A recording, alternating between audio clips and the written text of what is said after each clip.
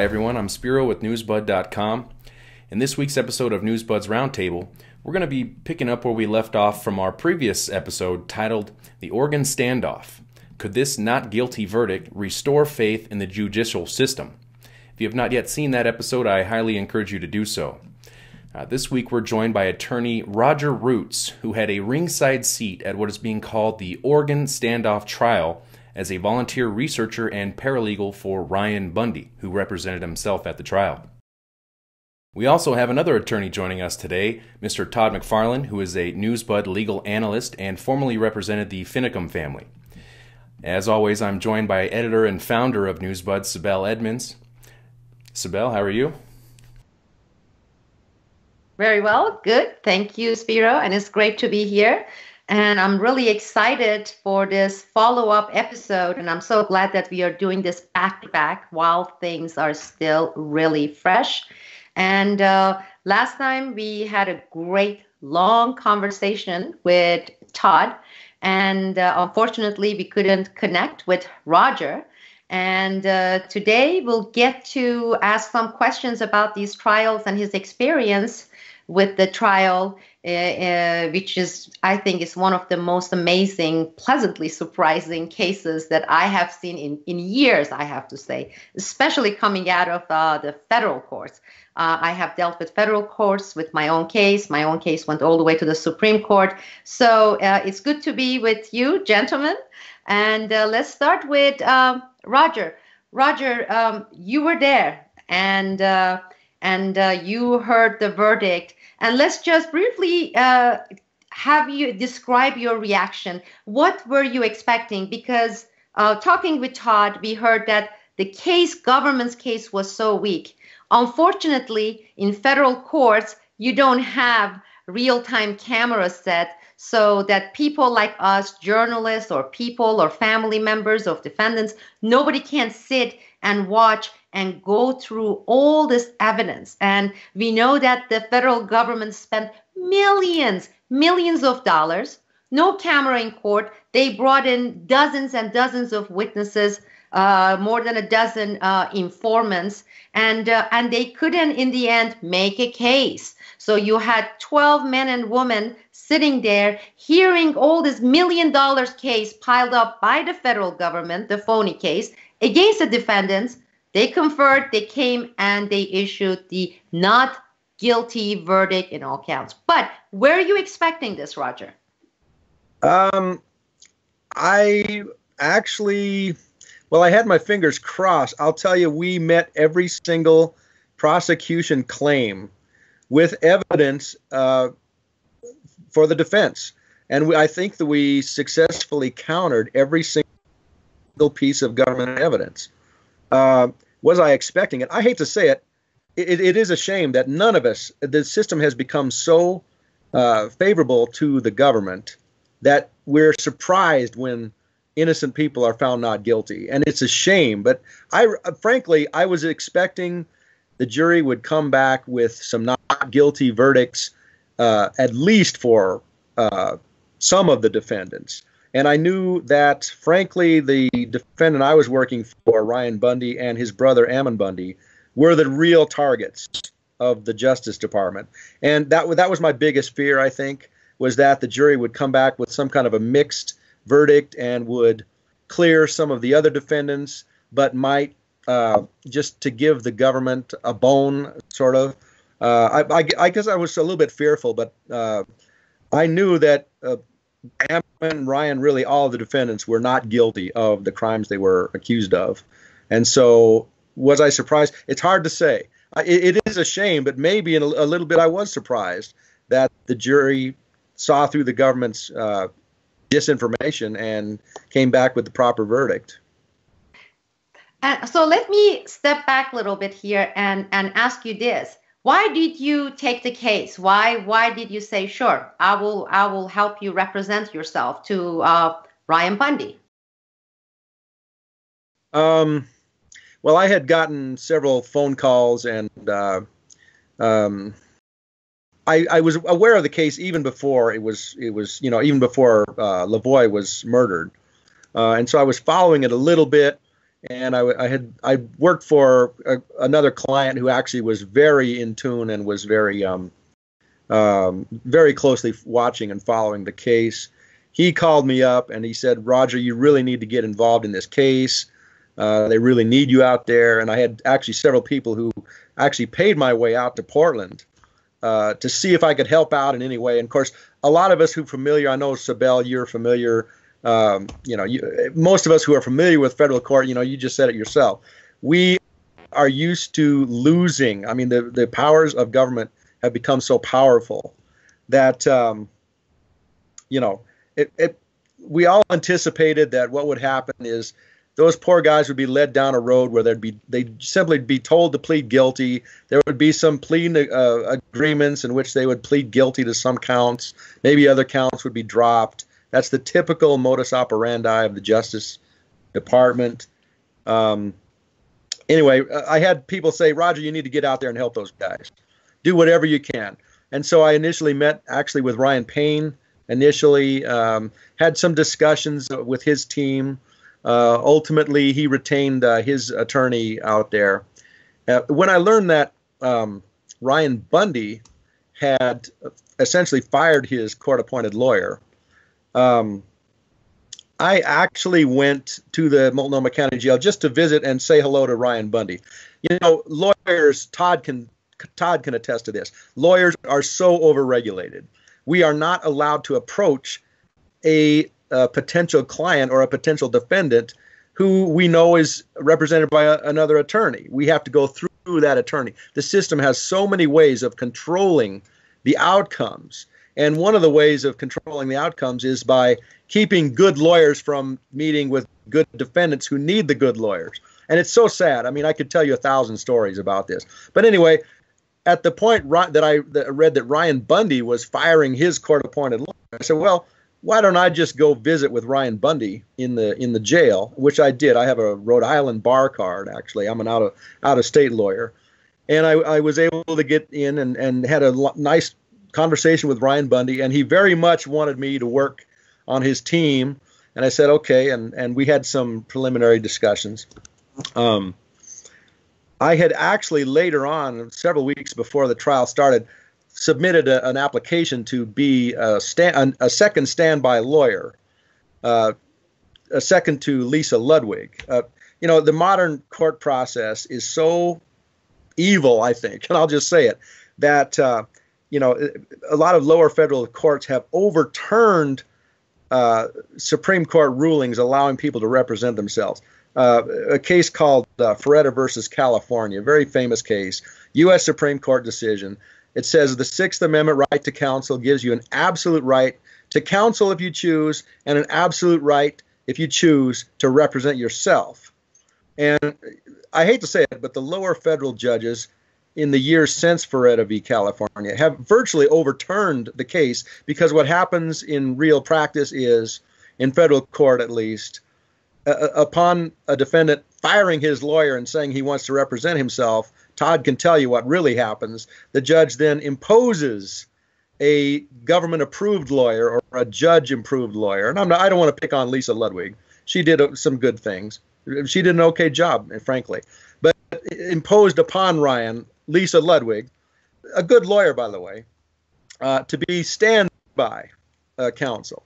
And so I right before trial, I filed a motion to be second standby counsel to Ryan, and then allowing him to represent himself with me and Lisa helping him. Judge did not like that. I don't know what it was. She didn't like me, I'm an out-of-state lawyer. I'm not part of the little establishment there. And I'm just, that's the real world that lawyers have to navigate through. And so I actually almost begged. I don't know if Todd was there that day, but I practically had to beg just to be a paralegal in the case. Judge finally approved it, and so I was able to sit at the desk at the table with Ryan Bundy, but I was not allowed to speak. I was able to assist him, whisper in his ear, shuffle paperwork, do research, talk between. I was able to assist in every way, but I was not able to speak in the courtroom. It was sort of astounding, but I actually had a great time, and I think I helped him a lot. And I just want to chime in and say I think Roger really did help a a lot, not just with Ryan, but with the entire case. And one of the reasons I want to say that is because with all the legal teams involved, very few of them actually had the kind of background with these kind of what I'm going to call liberty issues that Roger does. Again, by the time they got Marcus Mumford and Morgan Philpott involved, and obviously they had to be privately retained to get attorneys who that had that kind of background, those kind of qualifications. And I'm just going to put it like this, who really care about these kinds of issues. And I think that that's one of Roger's biggest qualifications, is that he cares. He's not just appointed. You know, a lot of attorneys, of course, they've got egos and all of that stuff. They love to win cases if they're given an opportunity to. But when it comes to the real issues, and I think that applies to some of the attorneys in this case, actually, they're on the other side of the fence philosophically. They are very liberal. They come from Portland. This case they were fish out of water in terms of dealing with this case. But Roger comes from a completely different background and expertise and experience. So he brought a lot to the table, and I think he played a very invaluable role for Ryan Bundy. That's my opinion. That's a very important point, Todd, because I represented over 144 whistleblowers, government whistleblowers. And I can tell you from the experience, firsthand experience, but also through the experiences of high-level veteran agents and analysts with agencies like FBI, CIA, NSA, when we did the right thing, when we exposed government criminality, when we went down this path called whistleblowing journey, one of the hardest things was to even find an attorney who was willing to represent us. You have no idea, especially in Washington, D.C. area, how many doors were slammed. They said, first of all, it will be costly, and nobody, and this is what they said, nobody would win ever against those intelligence law enforcement agencies. So even for publicity, they wouldn't take it. And then, of course, it's being incestuous, because when you're in Washington, D.C., about 7 or 8 out of 10 law firms, they have some sort of government contracts. So you go and you knock on their door and you say, I need an attorney.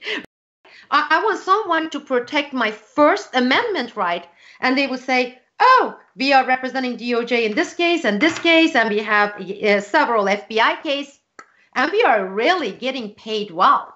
So even if they had, let's say, a department or division that could take us, then they would get retaliated against, these law firms, by the government.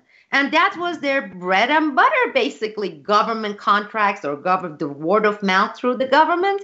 So you had all these honorable people. Let's exclude me here. I don't want to call myself honorable here. But really, people with solid cases, First Amendment cases.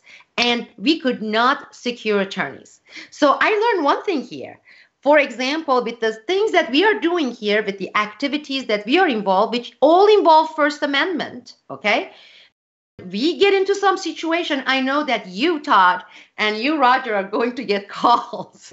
So I'm so glad, I'm so heartened to see that there are actually, I know there are all these jokes about lawyers and attorneys.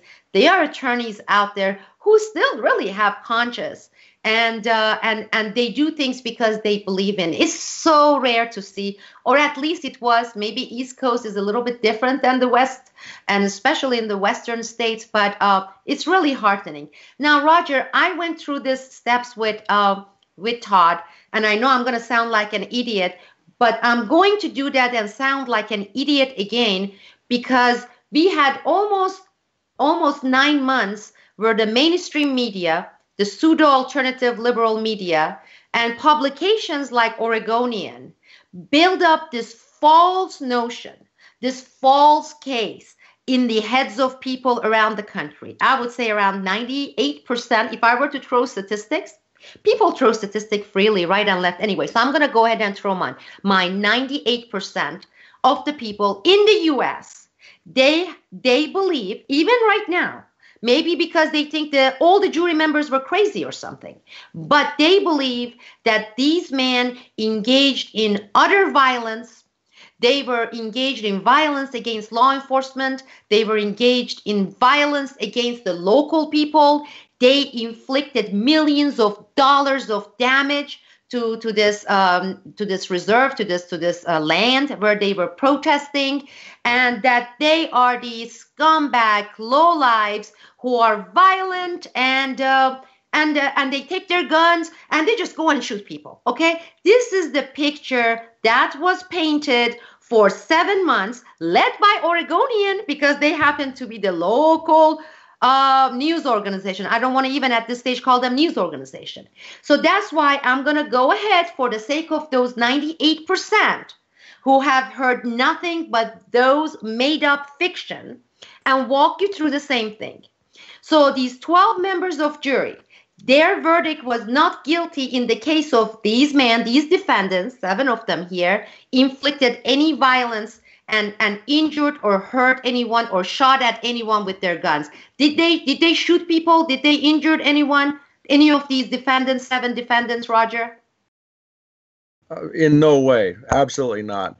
In fact, you know what really became astounding is that the narrative the government was building was so overwhelmingly false and disproven in front of the jury, and yet that narrative still prevailed in the newspapers that were reporting on the trial. It was really astounding, and I think, you know, I heard someone say that the Oregonian newspaper should get a Pulitzer. Oh my God, their coverage was horrible. It was horrible. In fact, if you got your information from the Oregonian or any of the largest so-called news outlets, you would be forgiven in believing those defendants had no defense whatsoever, when in fact the evidence that was being presented in the courtroom was so different. You know, one thing, I'll just give an example. The government put on photographs of these heavily armed militia guys standing next to a highway. And, you know, these guys had body armor on, helmets, and they were, you know, wearing, they were bearing, AR-15 or some semi-automatic riflery, you know, totally with ammunition, pouches of all kinds, and the government put those photographs into evidence.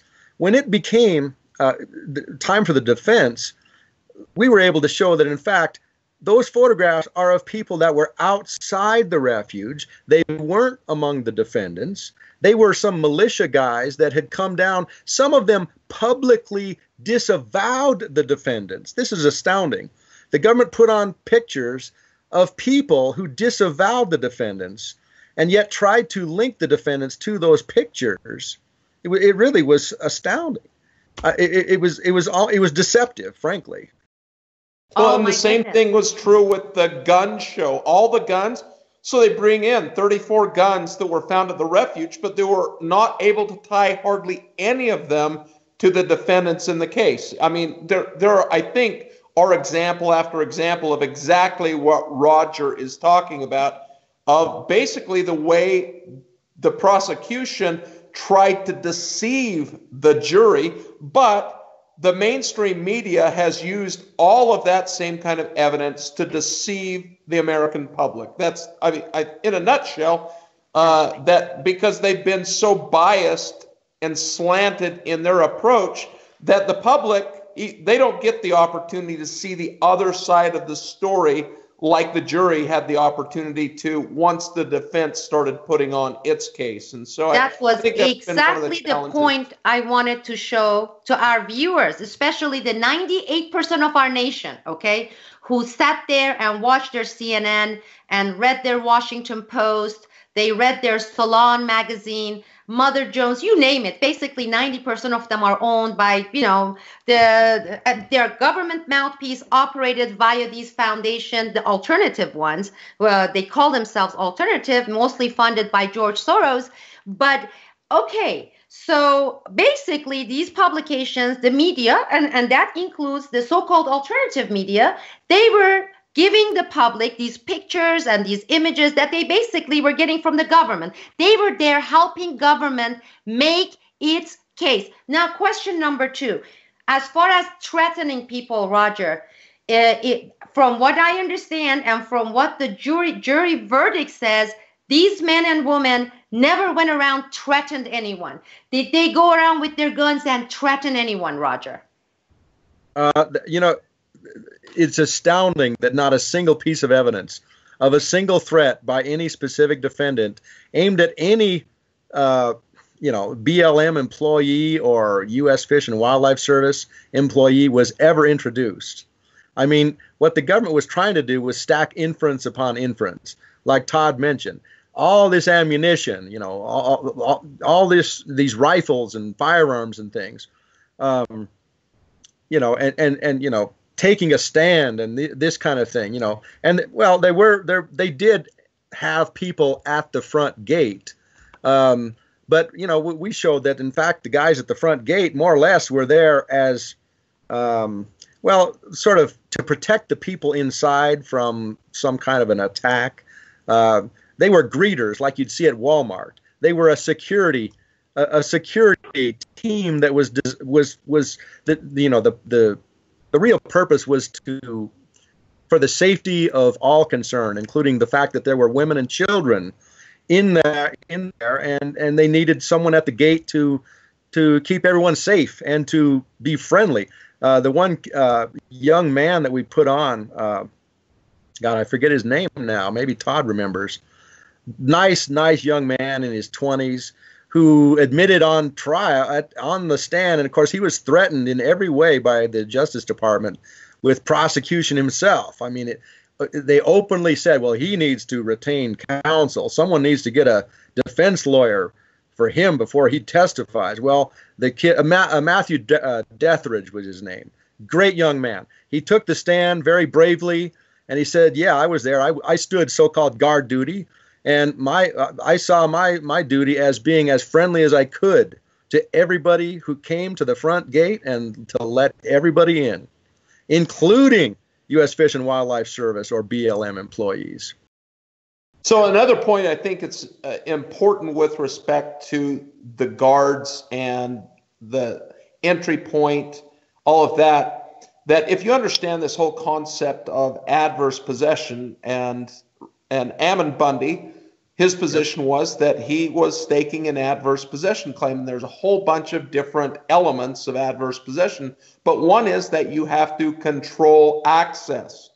And so at the very least, even if they were allowing everyone to come through and do all of that stuff, they were still doing what was necessary in terms of controlling access. You see all kinds of private property and even public property do that sort of thing, even in parking lots where they will have a cable across or something so that they can block that off, even if it's once a year or once a month or whatever the case may be, so that they can claim that at whatever point they controlled access in such a way that no one else could claim an adverse possession claim. And so I think it goes hand in hand with what they were trying to accomplish in that regard too.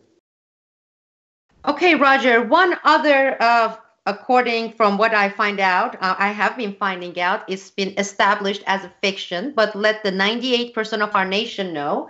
And this, again, Oregonian broadcast this constantly. In fact, Spiro and I, we live in Central Oregon. We are in Bend, Oregon. And even our local publication, which is mainly about cafes and coffees and dope and tattoos, but they even had it on their front page that these violent men, these horrible violent men caused millions of dollars damage on this national land. Now, is this true? Has the jury reached this conclusion that these men and women damaged millions, inflicted millions of dollars of damage? Absolutely not true. In fact, that actually is something that I was initially working on a lot. I had lined up some accountants and some an auditor who was going to fly up, and even economists to try to pick apart and analyze those claims. The government has had a series of press conferences and press releases in which they have made these bizarre, astounding claims. I believe, $8 million of damages that they are claiming in some public press releases that were caused by the defendants at the Malheur Wildlife Refuge. Interestingly enough, the government at the trial sort of stipulated that they weren't going to bring that stuff up because they knew that we were getting ready. We really were. We were getting ready to meet every one of those claims with some counterclaims and we were going to really cross-examine that stuff hard. And I think when they realized that, they sort of stipulated, no, we're not going to bring that stuff up in this trial. And every time we tried to bring up the fact that they were sort of gilding the lily, if you've ever heard that phrase, they were over-exaggerating the monetary damage claims. And we wanted to get that in because they literally were lying. And it might come into play in the next trial in Portland. It may actually come into play in restitution arguments that are going to take place with some of these gentlemen who have already pled guilty. Okay, so these kinds of claims may still be have some hearings and things. All right, but I can tell you that some auditors and accountants who make a living examining line item claims of losses and expenses and things have told me that, in fact, the claims the government has made need to be carefully analyzed, and that they are so astoundingly large that they should trigger an independent investigation and perhaps a criminal investigation, because it appears, and again, I don't want to get too deep into the details. I have some information I don't want to reveal, but it appears that at the very moment this occupation began, the government was in an actual scheme to increase the so-called damages as much as they could. And I don't want to get into some witnesses that I know for a fact. I don't want to go deep into this, but there are some witnesses who were prepared to discuss the fact that they were told, for example, when they went in to bid on contracting afterward to so-called rebuild the so-called damage, that they were told to bid high and to go way above what would be normal. In fact, all the evidence that actually was shown at trial is that the defendants were cleaning up the place. They were fixing the place. They were very careful with the place. Some of them discussed the fact that the U.S. government had allowed the buildings at the Malheur Refuge to come into disrepair, that there were rat droppings and mice all over the place. That evidence actually did come in a little bit. But every time we tried to bring up the overspending of the government, it was an objection, irrelevant. They brought in at least 200 government agents into that town of Burns, Oregon during that period. They took over the town. All of them were on overtime. I've spoken to witnesses who said that they would go up and talk to some of the officers, and they were from different agencies. Some were federal, some were state. Some had been flown in from far away, and they were openly joking about all the money, the double overtime that they were making to do nothing, essentially. And it was all going to be billed to the Bundys if the Bundys were convicted. Well, and I think that's an important point when we talk about damages, because a lot of people have this idea, and the media has attempted to portray it that way, and so has the government, that the damages that they're talking about and the way that they inflated those numbers and ran them through the roof was that it was damage to the refuge. But the reality is a lot of those figures were padded by exactly what Roger's talking about. Security, all of the stuff that was going on in Burns really had nothing whatsoever to do with the refuge itself or any alleged damage at the refuge, but they're adding up all of that stuff. Who was it? Judge Grasty in Harney County. He tried to put together a security detail that was going to cost something like $70,000 a day or something like that a week. I don't remember the exact numbers, but they wanted to include all of that in the so-called damages that they were going to ask restitution for. I mean, I think if they had attempted to put on their case in that regard to substantiate those numbers, it would have been just so ridiculous that everybody would have been able to see through it, and that's the reason they didn't want to. Yeah, let me say a couple other quick points. We don't actually know all the details, but we do know that the BLM employees and their families and the U.S. Fish and Wildlife Service employees and their families were sent away by the government and ordered not to go to work, but they were paid nonetheless. And we don't have all the details, but we believe they must have been staying at the most luxurious, in accommodation somewhere at a level above what the Rolling Stones live at when they are on tour. I mean, the expense account amounts that are being discussed are so outrageously high that, again, I've had an auditor say it should trigger an independent investigation, perhaps a criminal investigation, into the overspending. And another aspect that we should go into is at the end of the occupation, when the last four defendants left, there was a period of several days, really a week, in which the government came in and swept the place, and they under the ruse, or under the claim of searching for bombs and things. There was a bomb squad team that went, supposedly, and it's funny how we don't have photographs or video much of this, went through and they admitted in a couple instances that they tore apart the mattresses.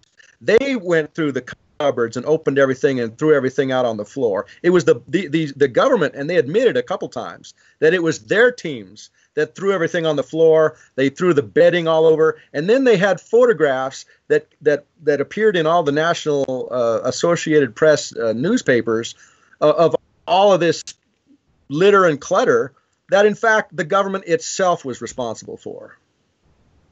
Well, they may have defrauded other people as well, because for months here in Bend, Oregon, thanks to Oregonian and the local publication, they started rounding up people, volunteering their time and donating money to clean up these violence man's mess created in there, and to help the nature and the land there. So do you think, as attorneys, these people are going to have a case, because they have in a way been defrauded? They have been donating money and then their own labor, when they are under this assumption that they are cleaning after these violent men who caused this litter and whatever else caused by the government. Are they double dipping here? Are they collecting and spending a taxpayer's dollar on this, and then having these contractors collecting the cream and inflate everything? And on top of that, they are getting volunteers here, the liberal side of this town, Bend, and you got to see people are like grabbing shovels. Other people are writing check because they want to clean up after these violent men who were declared not violent and not inflicting any kind of millions of dollars damage. It's really going deep with this, what we are calling being defrauded. So, Sibel, I think you've just shown that the government emperor has no clothes. That's, in a nutshell, when push comes to shove, they've been parading around, acting as if they're fully dressed and attempting to raise all of this money and double dip and exaggerate and do all the things that you've described. But at the end of the day, if you really get down to the bottom line, we can see that the emperor has no clothes, and that they've made up most of this stuff, and they've created and fabricated most of the evidence. One last question on this case before we move to Lavoie Finicum case, and that is, Roger, were you approached by Oregonian after the verdict to talk about the case? No, absolutely not. I've had a few phone calls from media. Actually, it's funny. I've had more phone calls from Montana media. I'm a libertarian activist, and I was running for Montana Secretary of State for the Libertarian Party in Montana. So several reporters in Montana called me about the case. Because I guess I was a Montana insider to that case, and they had some interest in it.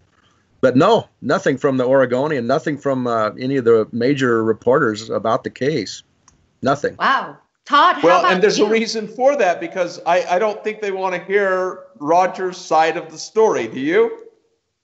No, I don't think so. I mean, they again, if you were a reader of the Oregonian and had never sat in that courtroom, you would be astounded at a not guilty verdict.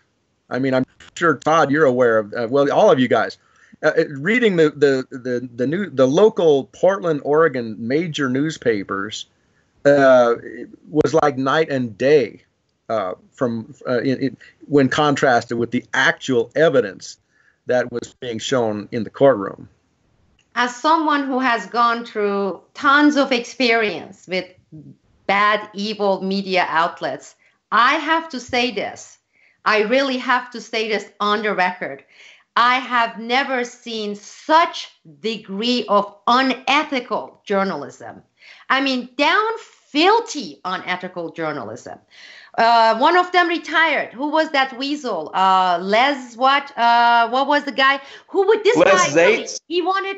Yeah, exactly. This guy would try to blend in. I mean, and he's reporting directly to this Governor Kate Brown, and she's another basket case. We'll refer to her later. But this man would put his cowboy hat and his cowboy boots and come try to blend in there. And the weasel would go and put so much false information. And like the dogs of the governor, they went as far as bringing a lawsuit against the sheriff there, Sheriff Palmer. I mean, I've never seen anything like this. And ironically, Oregonian once upon a time had this reputation of a local paper with integrity. They had won award and several awards, but supposedly from the interviews I have conducted, from the conversations I've had, they had this purge, they had this cleanup several years ago during that corrupt governor, the criminal governor who left, and then this semi-criminal governor, this woman, Kate Brown, came and took the seat, that they have been basically working directly under the governor's office, both the previous one and the current one, and they let go of all the good people who brought them those awards and that reputation. So that is supposedly the story, but I have to say, from that Maxine Bernstein to Les, I have never seen this level of unethical, false, one-sided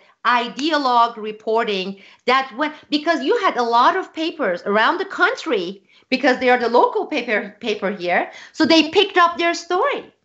They wouldn't send their own reporters. What they would do was to take their stories. And one other question, because I have been getting this from our commenters, from our subscribers, people who have watched our previous episode. I know it's too early for both of you, the question to tell, but they said with everything, and this is the question, and I'm going to rephrase it, being found not guilty, going through what they went through, are they planning to bring any lawsuit for unlawful treatment they received, really, in many ways? And that may even include the Oregonian, because, that would set such an example, and I know it would be a very expensive lawsuit. Do you expect to see a lawsuit being brought by these defendants against the government, but also against these unethical people posing as journalists with the Oregonian? Roger? So I'm going to jump in on that one. I don't know exactly what their case or cause of action would be against the media unless they can bring a cause of action for defamation, and I'm not going to go there. There's all kinds of wiggle room. There's all kinds of gray zone there. But with respect to the government, from my perspective, and Roger, I'll be interested to hear what you have to say, but I think all of these defendants, and especially those who have been incarcerated this whole time, Ammon and Ryan and David Fry, I think that they've got a great civil rights case against the government. The whole from start to finish, I think they've got a great civil rights case, and I think that Lavoy Finicum does too, and his family, and we're going to talk about that. But from my perspective, I mean, they're going to have to get through some other things. They've still got the trial in Nevada to deal with. But I think they've got a great civil rights case. Roger, what do you think? Well, absolutely. Of course, there will be a lawsuit filed by the Finicum family. And, of course, Ryan Bundy, I believe, will be joining that. You know, he was shot in the shoulder. He has a bullet in his shoulder from that same episode. Shauna Cox also could be in on that same lawsuit. There are other things. You know, Todd talked about civil rights violations. I couldn't begin to list all the civil rights violations from every even little things. You know, during the occupation, some people who were sort of supporters of the occupants, local people in Burns, Oregon, tried to have a public meeting in the public fairgrounds area, and were stopped. I mean, literally, this is a public venue that is supposed to be open for any member of the public. And yet the local powers that be, Judge Grasty or whoever, said, no, you guys, because you're supporters of the Bundys or whatever, no, you guys can't have any public meeting space like any other member of the public can have. You can't use the fairgrounds. That in itself is a civil rights violation. I mean, there are so many little things, just. Well, as attorneys, can you please help me understand this, okay? So it is considered public land, okay? And this is a question I've been meaning to ask, and I was going to ask you as well, Todd, because I got theoretical degrees. I have a degree in criminal justice with concentration on forensic science. I have a bachelor's degree in criminal psychology, and I have degrees in public policy, master's degree, but all theoretical. So I had to be unschooled to find out how the government works. And I had to go through my journey to really understand how the government and all these cases work. But that aside, this is public land, okay? And these people going on the public land that federal government says has claim on it is considered by them a violation. Yet the federal government can lease this land and, let's say, give it to some pipeline industry or give it to some Russian uranium company, because we have been getting these questions as well. Meaning, while the government can take this public land and lease it to some foreign companies, okay, for use, etc., the public cannot go on the public land and hold a protest. Am I getting this right, or am I just sounding like an idiot here?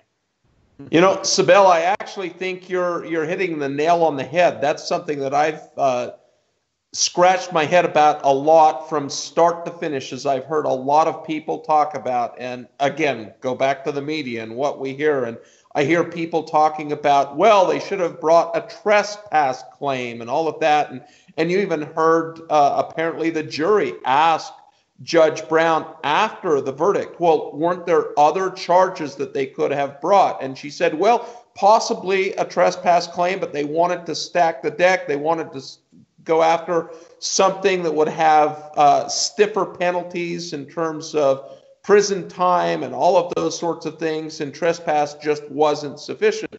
But from my perspective, I struggle to see how they could even make a strong trespass case. First of all, because like you say, it's public property. The sign says, welcome to your National Wildlife Refuge. There's no gates. There's no locks. The buildings themselves, many of those were not locked. They were not secure. And we're members of the public. We pay for all of that through our tax dollars. So they went there. I personally have a hard time seeing how they could make a viable trespass case. Hypothetically, if they had been ordered to leave, but that at a bare minimum would have had to have happened. And to my knowledge, that never happened. So from my perspective, I think this whole trespass notion is a little bit of a facade. Roger, I'm interested in your opinion about that. I can tell you the only evidence that came, even with regard to these questions at the trial, I guess there was testimony by the sheriff, David Ward, who testified that he asked Ammon Bundy to leave. Okay, well, that's not telling anybody to leave. Then there was testimony later on. I think Judge Grasty said he asked. Now, asking and telling are two different things. There was never any notice, any formal decree or proclamation of any kind indicating that they were trespassing in any way, or any even that they were violating the law in any way. And I think that's an important point because, like you mentioned, so you've got Sheriff Ward asking them to leave. You've got Judge Grasty doing something similar. Hypothetically, they're both Harney County officials, but the federal government is claiming that this is federal government property. And I've been saying this, that the way this was handled from start to finish, they removed all separation of powers. So on one hand, you've got the federal government claiming jurisdiction, claiming that it owns the property. But on the other hand, the federal government, who claims to have jurisdiction, didn't issue any notice, any order, any request that they leave, any notice that they were violating the law. Hypothetically, then, the local authorities were doing something like that. But again, if that's the case, what is their jurisdiction? I mean, you've got a conflict of jurisdiction even under the scenarios and the theories that whatever level of government is attempting to assert here. And so I think you just run into all kinds of problems once you open that Pandora's box, I'm going to call it. Well, and I think that I remember during the occupation, the occupiers were stating repeatedly that the sheriff is the supreme law of the land there in that county.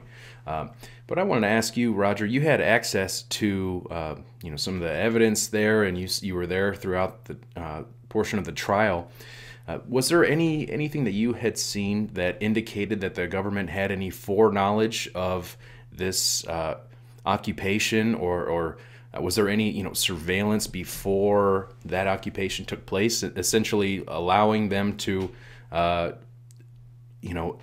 do their actions and then, as you said, try to set them up, kind of a thing, make their case, build their case?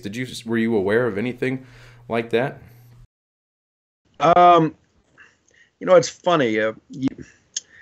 Different people have different sort of understandings of how the thing started. I think Ammon has testified, that they were basically at a little lunch meeting and said, "Hey, we need to." This was when they were protesting the treatment of the Hammonds. The treatment of the Hammonds, Dwight and Stephen Hammond, who had been sentenced to, actually had been prosecuted. I don't want to get too deep into that, but prosecuted for setting a backfire on their grazing allotment, and they had actually gone and served their sentence and were out, and then were told by the Ninth Circuit that they needed to serve a mandatory minimum 5-year sentence. Anyway, I don't want to get too deep into that, but the whole thing really started with protests about the treatment of the Hammonds. So they had hundreds of people there to engage in, and this is the middle of winter time, right around New Year's Eve, January 2nd.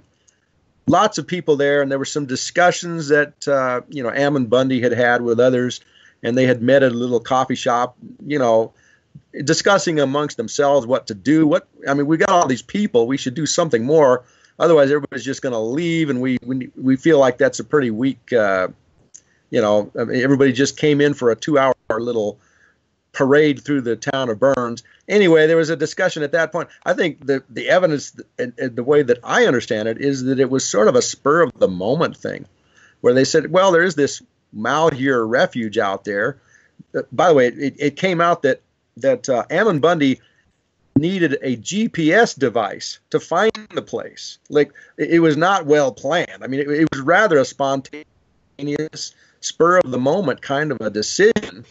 Now, having said that, I'm familiar with other people who claim that they were set up or invited there, or the keys were left for them, or that kind of thing. And you read all kinds of different claims and theories. But I think, honestly, the evidence, as I understand it, is, as Ammon Bundy testified, that it was sort of a spur of the moment, spontaneous thing. Ironically, when they arrived initially at the Malheur Refuge, it was vacant and completely empty. It was a ghost town. And the reason for that is the government, the U.S. Fish and Wildlife Service managers, 2 days earlier had told all the employees not to go to work.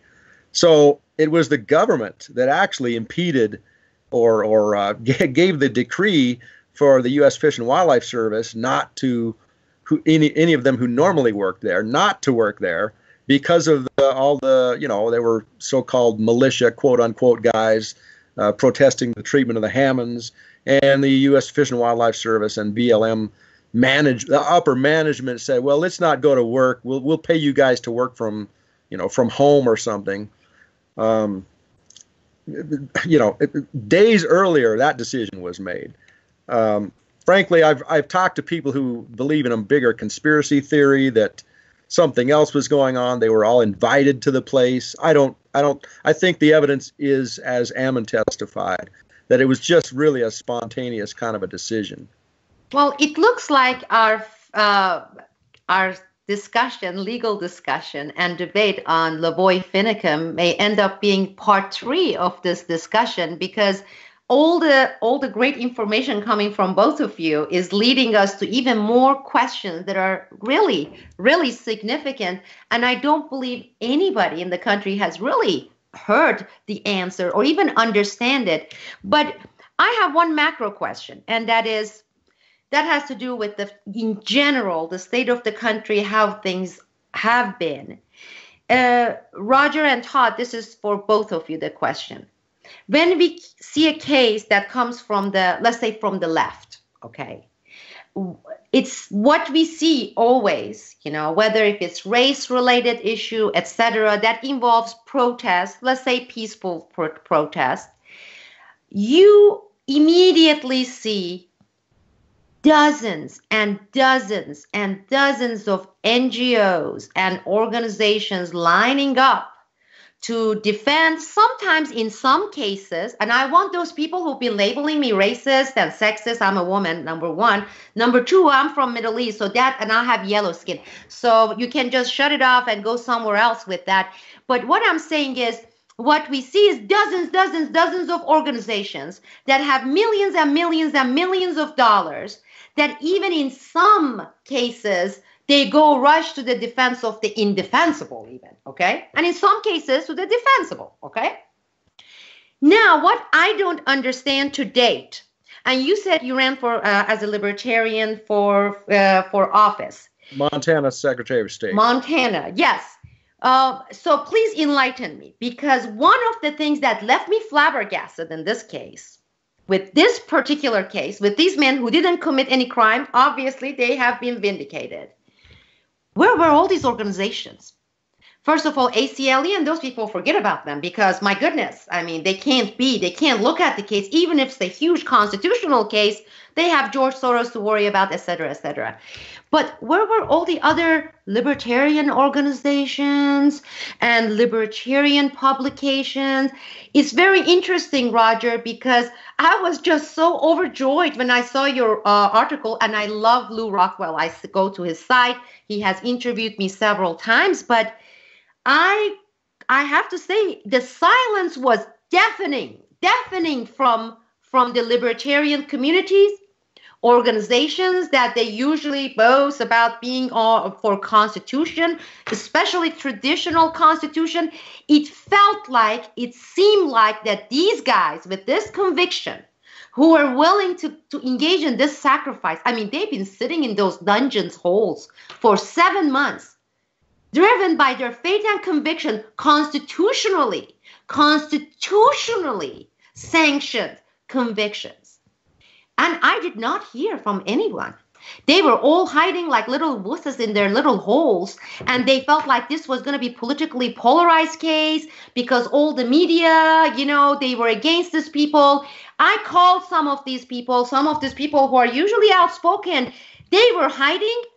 The verdict came, and lo and behold, suddenly the floodgate opened. I mean, I see some really great writers like Will Griggs, right, wrote this great piece. But I really wanted to ask, where the heck were you for 7 months to counter this media this media that we just talked about, and to stand up for these people who couldn't afford attorneys, many of them, or who didn't trust, rightfully, I will not disagree with them. I wouldn't want to have a public defender either. I don't want the court in Portland appoint an attorney for me. With all due respect to all the great attorneys, great talented attorneys, I wouldn't trust them. Duh, there's a brain here. But where were they? Where were these organizations? Where were the conservative constitutionalist organizations? Where was the, what is the name of that party? Constitution Party. Where were the libertarians? Why did they go and all hide, and why they were hushing this case? I want to know, and I want to hear the answer from both of you, because it's been driving me crazy. Because this is like, this was an assault to their own cause, and that's idiotic. And I want to hear from both of you. Todd? Okay, well, from my perspective, and this is something I say quite a bit when it comes to these kinds of issues, that we've gotten to the point in this country that so many people are driven or governed, or whatever you want to call it, by personality instead of principle. And in this case, I think that's really what it boiled down to, in terms of so many of those organizations and personalities and people who should have been standing up for principle, but they thought, and this is true, the mainstream media had tainted this thing so badly from start to finish, starting in Nevada. So these people who hold themselves out to be patriots are not. They're nothing more than domestic terrorists. Back in 2014, all the way up through 2016, they had tainted this thing so badly that the whole name Bundy was considered to be toxic, not just by the mainstream media, but by a whole bunch of other people who should have been standing up for principle. But they were concerned about the personalities involved. Those personalities were considered to be toxic personalities. They'd taken such a hard stand. They had so much backbone that a lot of people viewed that to be too much. And so basically, they just sat back, rode the fence to wait and see what would happen. And now it's interesting. Two things have happened. Number one, the jury came back with its verdict, and then we haven't even talked about the election yet. We haven't talked about the election yet, but this week the whole world changed. The whole world changed. So now everybody comes out of the woodwork. We had the verdict. They started coming out of the woodwork, but some were still scared about that. Then we get the election, and now all of a sudden, everybody wants to be on board. Oh, well, this, that, and the other. We believe in principle, but the reality is, and Donald Trump kind of fit the same category. There were plenty of people who weren't willing to articulate or voice their support of Donald Trump for exactly the same reasons, because his personality to some people had been viewed to be toxic, and they were not willing to put principle over personality. So that's my nutshell view. There's more I could talk, but I'm interested to hear Roger's point of view about that. Frankly, it's funny. A lot of the militia organizations, that to the extent that there's a militia movement in the United States, I'm not even sure there's much of a movement. A lot of those guys abandoned the Bundys. Even the people who you would regard as the most hardcore pretty much abandoned them. It's funny. You mentioned the ACLU. I'm an ACLU member. I'm getting emails from the ACLU about this current protest going on out in North Dakota, the Standing Rock Sioux, the Sioux Indian. I don't know if I should call it an uprising, but they're having an occupation out there right now. I'm getting ACLU emails saying, well, in sympathy with the Standing Rock Sioux, and arguing that the police establishment shouldn't do a big militarized buildup and things. And I'm Sibel, you mentioned, I also am scratching my head. Where were they when the town of Burns, Oregon, was turned into a fortress with concertina wire on the roof of the public school, and heavily armed troops of all agencies patrolling the town of Burns. I mean, where was the ACLU? You're absolutely right. Well, this is something that I would like our viewers to ask themselves, okay? Because during our previous episode with Todd and Spiro, I brought up the issue. I said, I am against the pipeline, okay? I support that cause. But the discrepancy in the treatment is my question. Now, immediately, people from the left, they started coming and spewing all sorts of hate language in the comment section, which I kicked them out. That's one instance when I like censorship. When people, they come and use ugly language, right and left, that's not a debate. If you want to debate, bring in facts. Otherwise, you get kicked out. You want to call it censorship? That's fine. Be my guest. But we do not allow that kind of attacks on our website. Those kinds of attacks discourage really healthy, rational debate. So it was not whether they had a good cause or not. It was about the discrepancy that we see. We get Amy Goodman, Democracy Now! Big check, $1.5 million written by George Soros. Go do that. Okay, she goes to jail. She's released. I mean, she gets arrested. She goes to court. Within less than 12 hours, she is released. She is put out there. Now, Pete Santilli, whether you like him or not, I may not like his style. That man sat in jail for 7 months. I have no idea what law or whose laws he broke. Okay, and from what I see, and I came to this country at the age 18. Okay, I started really studying what this country was about, reading the Constitution, going to university, getting my degrees. I don't know whose laws right now we are operating under because it's not the Constitution. And there was nowhere in Constitution where I studied it that said constitutional has contingencies, meaning sometimes you have First Amendment, sometimes you don't. Second Amendment is good for this century, but Second Amendment won't apply 2 centuries later. Or the due process, none of these apply. So who has the power? And as attorney, I want to ask this question. I've been dying to ask this particular question because I was naturalized. I'm a naturalized citizen. I took an oath. And I said, my oath of citizenship obligates me to defend this nation, okay? Its constitution against foreign and domestic enemies. Now, I want to ask you this as attorneys. You are the experts. Really, who in the world has the power to be the enemy of the Constitution and change it, pervert it? Syria can't do it. Bashar Assad can't do it. Iranian mullahs cannot dent our Constitution. How could they touch our Constitution, right? You can't have Russia nuke our Constitution because Constitution is not nukeable, as far as I'm concerned. Again, I may sound like an idiot. I'm simplifying it, okay? Because I want all of you to help me understand this. The only power that can be considered the enemy of the Constitution, put a dent in it, pervert it, okay, suspend it, is the United States of America, the government of the United States of America. And our founding father put it in there that we are obligated to defend it against enemies. And those people were very smart people from what I have seen, what I have studied. So they knew the only ones with power to pervert it, to change it, to suspend it, to damage it, to be the enemy would be the government ultimately, right? At some point. So in this case, these men and women who went there and they protested the government, some other kinds of laws outside this Constitution is applying to them. And we, the Americans, all of us, I'm a naturalized U.S. citizen, looking at what's happening. I mean, isn't it incumbent upon us to defend our Constitution against the only enemy that is capable of damaging, perverting the Constitution?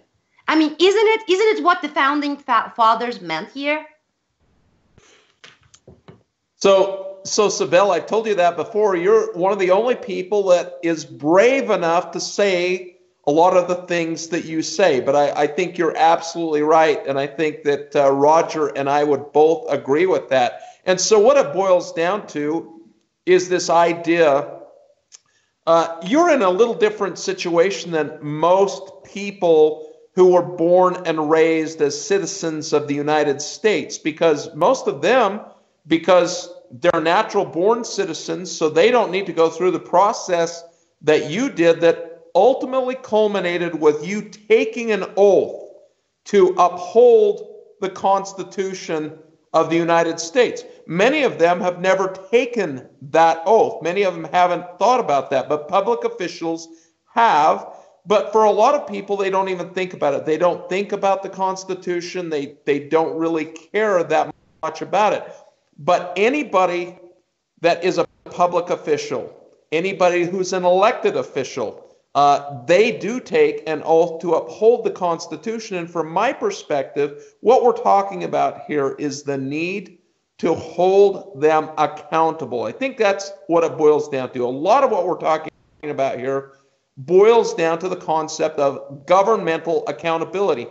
And the last thing I ever want to say is that this issue is just some kind of big picture federal national issue. I think this is an issue at every level of government in this country, from the federal government to the state governments to the local governments. They're all sworn to uphold the Constitution, and I see the Constitution violated in a myriad of ways by every level of government, and the public officials just every day, basically, they've come to ignore the Constitution in a nutshell. And I want to come back to something else.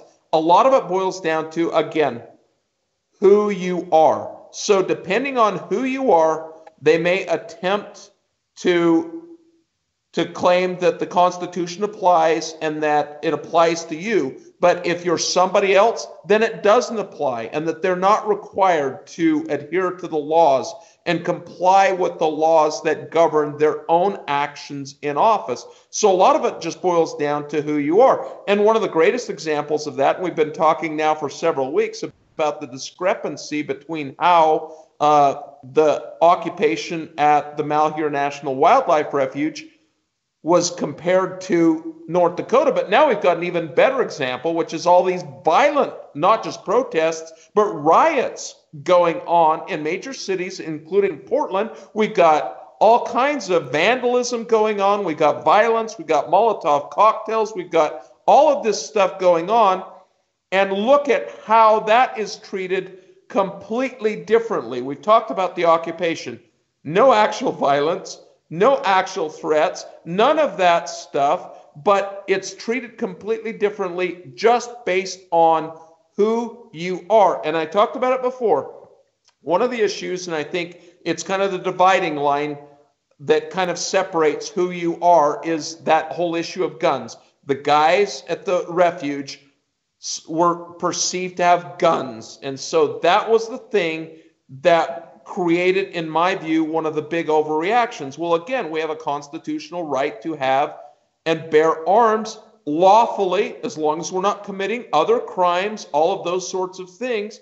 But again, you look at the violent riots that are going on now, the mainstream media, they're not saying a whole lot about it. They are treating that completely differently, again, based on who they are, because they're all the people who are criticizing what the peaceful protesters and occupiers were doing at the Malheur National Wildlife Refuge. And now, from my perspective, it's the epitome of hypocrisy, because now they're doing what they accused the occupiers of doing. The occupiers never did those things, but now they're doing it themselves, and they feel justified in doing it. So again, I don't know where you start and stop when it comes to accountability, but I think you have to start with those people who have sworn an oath to uphold the Constitution. I think we have to hold them accountable first. Roger? Well, I agree with everything that both of you have said. You know, sometimes I give an example of the Operation Northwoods documents. Sibel, I'm sure you're, I don't know if you're knowledgeable about the Operation Northwoods. Very much so, yes. After the JFK movie by Oliver Stone, there was a congressional, I guess, investigation into some of the Kennedy assassination documents. And at that time, that was in, I believe, the year maybe 1979, some documents were declassified that were from 1960, I believe, 1 or 62, and they were called the Operation Northwoods Plan. And it was a plan by the highest levels of the military complex, the Pentagon, the Joint Chiefs of Staff, to kill the American people and to try to get us into a war with Cuba. The Joint Chiefs of Staff, again, these are the very men who held the highest level, the keys to the highest level filing cabinets of national security in the United States. And they were planning to kill the American people, to machine gun them down, to maybe sink cruise ships and blame it on the Cubans, maybe to crash airplanes into buildings and blame it on the Cubans so that they could get the American people to support a war against Cuba. Now, just think about the irony. And I think that you always have to say that the greatest threats to national security are those at the very top of the government. And that will always be the case in every country in the world.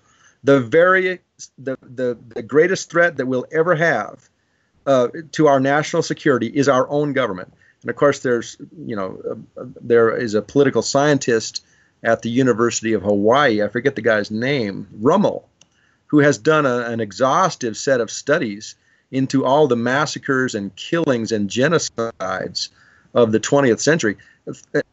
Concluded ultimately, and the data is very clear, that the average person in the world is far more likely to be killed by his own government than by any foreign government, any criminal, any terrorist. Our own government, and that's the government of any country, is your greatest source of potential danger to your life. And, everything that we're just discussing now is further evidence of that. Well, we are going to have part 3, and it's going to be on the case of murdering of Lavoy Finicum. And we are going to have a very interesting discussion on that topic that is long overdue. We have been planning this for months, and now finally it's coming together. But with this verdict, there's so much to cover. I have one final question, and it's a hypothetical question. Some may consider it a silly question or uncomfortable question. But watching people, for example, in the case of Lavoy Finicum, he was stopped without any probable cause, without any warrants. He was not breaking any law. He was just law-abiding citizen who was going from point A to point B, what we are all doing every day. And he adhered to his constitution and said, nobody has the right to stop me. I'm not doing anything wrong, right? And questioned that. And his end ended up being death imposed upon him because he really believed and he was adhering to his constitution. Or we have Bundy in this particular case, with their conviction, with their faith, they held on. And my goodness, it's poetic justice. I don't even know how to characterize it.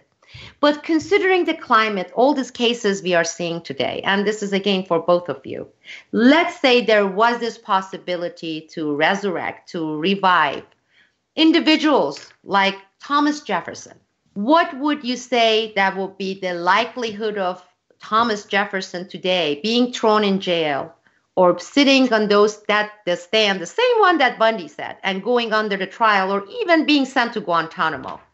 If he were to say what he was saying back then and advocating for what he was advocating back then, and of course about the right to protest and about the fact that the government should be, fearing the people, not the other way around, what would you say, Todd, what kind of an end would he have in this era, in this day, in this time?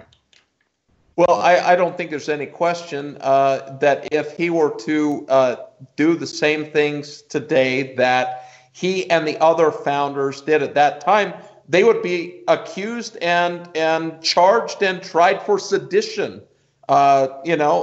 Obviously, the circumstances were a little bit different at that time, but frankly, not really, because Great Britain, the United States, which wasn't a country at that point in time, but the colonies were colonies of Great Britain. Great Britain was the power that was the governing power for the colonies. And so that's not all that different. A lot of people have compared the original 13 colonies to, say, the Western states today, that in many ways are treated as colonies of the rest of the United States. They're kind of treated as bastard stepchildren that don't have all the same rights because, among other things, the federal government still retains title and jurisdiction over all of this land and all of these resources that the other states, that isn't the case in the other states. So a lot of people make the argument that the Western states do not have equal footing with the other states. But the bottom line is, if someone like Thomas Jefferson and a lot of the other founding fathers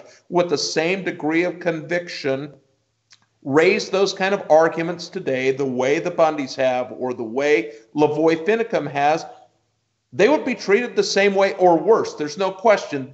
It's politically incorrect. It has been up to this point. And again, we've seen a shift in the whole stratosphere this week. We don't know what it's going to be like going forward. From my perspective, it's still a crapshoot. It's still a crapshoot. I know what was going to happen the other direction. We know what direction that was going. Now it becomes more uncertain. I think it's more of a crapshoot because government just moves that direction, it seems like, in terms of exercising dominion over people. And that's the direction that this whole thing's been going for a long time.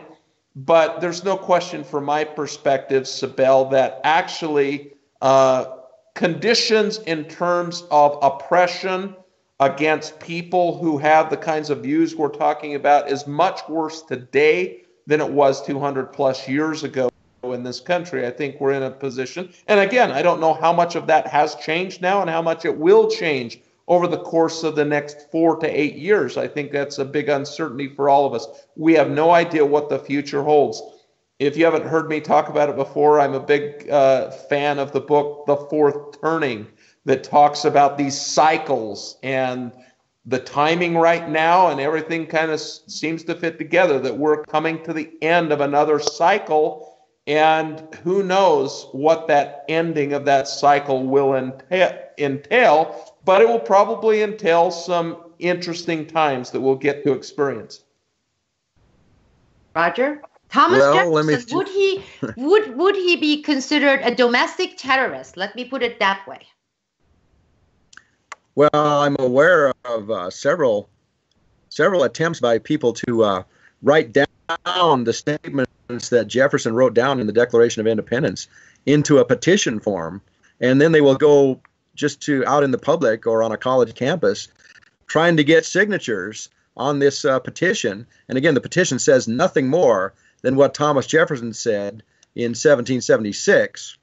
And they can't get anyone to sign it because they think it's too criminal and radical. That says it all. So let me just add to that. I couldn't have said it better. I couldn't have said it better. That says this is the state of our nation. This is the sorry state of our nation. In 2002, I had a petition and I put it out for people to sign, just for my First Amendment right to be heard against the state secrets privilege. Just people support asking Congress to have hearing and override this censorship called the state secrets privilege coming from the executive branch. And this was after 9/11. And 9 out of 10 people, they said they were afraid because if they were to sign it, they would end up in some sort of a list. They said a list. They would end up in some kind of a list, and they would get in trouble, or because their son or daughters were in military, they wouldn't get promoted, they would get in trouble, or if their husband had government contract, they would lose their contract, they would get in trouble. And what you just said, Roger, is that. And I hope our viewers can just sit and think about the implications of what we are talking about here.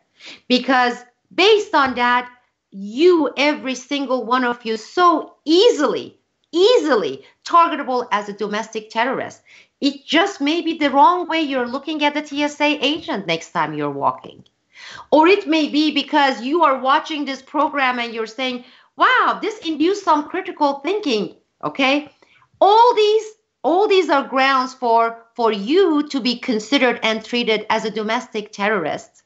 And remember what happened in this case with the Bundys.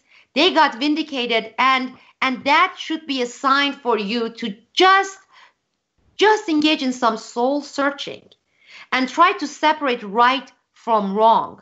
These government mouthpiece, and government being the entity that currently, for the past however many decades or century, the biggest enemy of our nation's constitution, and their mouthpiece, the media, versus the truth, versus the people who stand up for the truth. And with that, I want to thank all of you for joining us today on this very, very important discussion. And I hope we will have you back here very soon in the next few days for another recording session to talk about so many aspects of Lavoy Finicum assassination, murder, that nobody has been talking about and nobody has really talked about up to this point. That's from the forensic evidence to actually the chronology of the events, and also with the legal expertise on what that case was and remains as a case that should be classified as a case of murder. And this is an assassination by our own government of an innocent man. Thank you. Support independent media. Go to Kickstarter.com today.